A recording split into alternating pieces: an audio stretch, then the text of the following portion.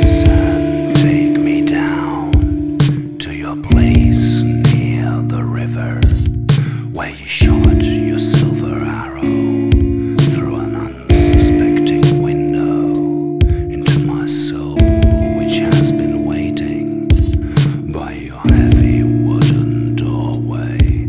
And I know the sun will rise again until the frozen snow has molten and the fear has disappeared like the frost flowers on your shutters. And you knew you could be certain that your lovers wouldn't leave you, nor could they ever please you in the way I had in mind. But their loss would never grieve you, for you've kissed their bowing foreheads and received their precious presents one by one.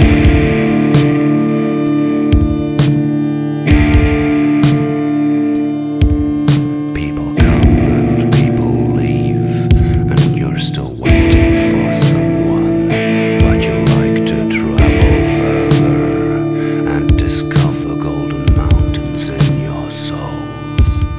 And I'm certain I could give you what your frozen heart demands, to end your hollow waiting and jump into the river's raging waves. And I'd like to travel with you, though I know you're diving blindly into labyrinths of pleasure into which I couldn't follow, for I've left those treacherous caverns long ago.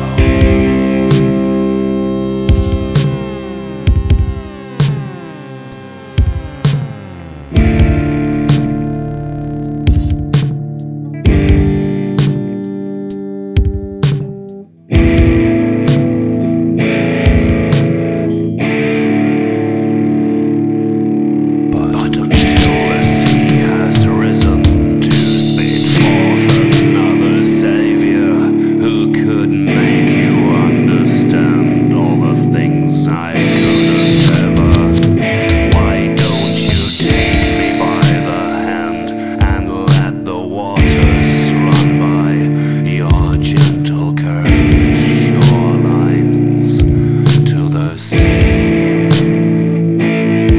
to the sea.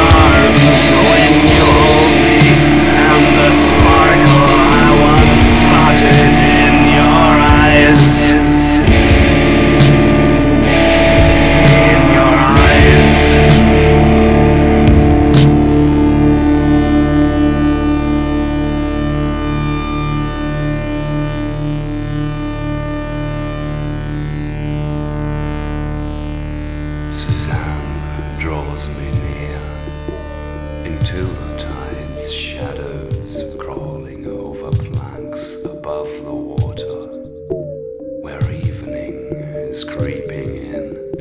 And while the darkness drowned us, we were safe above the ground, floating silent like two dolphin lovers through the currents we had fled before, and rejoice and hold each other in our arms.